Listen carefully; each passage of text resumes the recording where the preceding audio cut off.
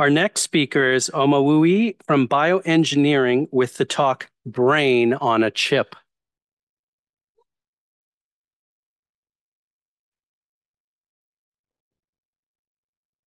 We stand at the cusp of the future where every individual's treatment is as precise as it can be, where the darkness of uncertainty is replaced with the light of knowledge and precision.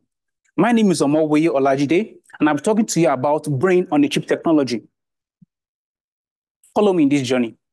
This is a newspaper headline talking about Zariah, a 20-year-old woman who has been diagnosed with psychiatric disorder. But doctor has been told her that there is no solution to your problem. So how do you move from here? She represents about 20% of individuals in America today who are diagnosed with this disorder. But we know that this disorder is complex. We are not able to discover the underlying problem that caused this issue. But we know that this is the cause in the neuron connectivity in the brain. As we can see over here, we can see on the right how that we can see that there is an anomaly in the connection of the neurons here. But how is it being solved today? We all know about animal models, which have been a cornerstone in the medicine industry. But we know that the mice and the rats today, we know how we see them in our streets, how we are like so scared. But we know that they contribute greatly in research today. They are being used to replicate the disorders in terms of early life, adversities, a child being taken away from their mom, talking also about the biological effect and the causes, and also about the adult life stresses. But with all these interventions, drugs developed so far have been ineffective. So is there any hope at all for these individuals? This is where my research comes in, where I talk about brain on a chip. I'm making use of what we call brain organoids. And these are miniature brains which mimic exactly what the human brain does. They are gotten from stem cells which replicate almost every other cell in the body. So they are used to actually make cells and use it to make chips also. Now, this is biochip, through which we use to integrate with the bioorganoids, through which they supply signals and sensors. Combining these two technologies, we are able to have precision in replicating the functions of the human brain, where we're able to actually characterize what happens in the human brain at the microscale level.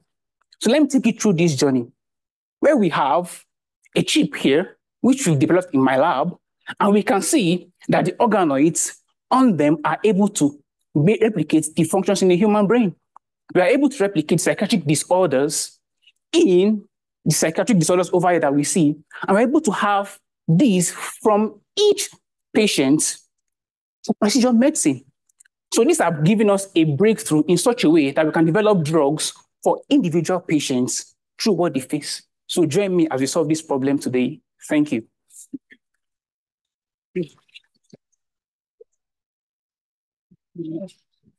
All right. Thank you very much. Thank you.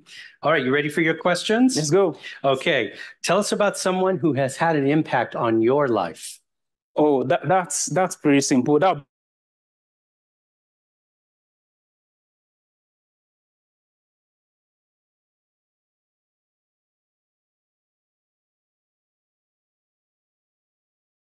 your favorite way to recharge?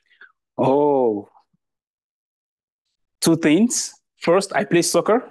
Okay. So, and I watch documentaries. What position on soccer field? I play number 7. So, like this week, Champions League was a great week. So it was fun, being able to have that experience. So, and what kind of documentaries do you like? I love military hardware. Uh-huh. So where we talk about like the weapons, the jets. So they're pretty fun to watch. I like aircraft carriers. They're cool. You got that right.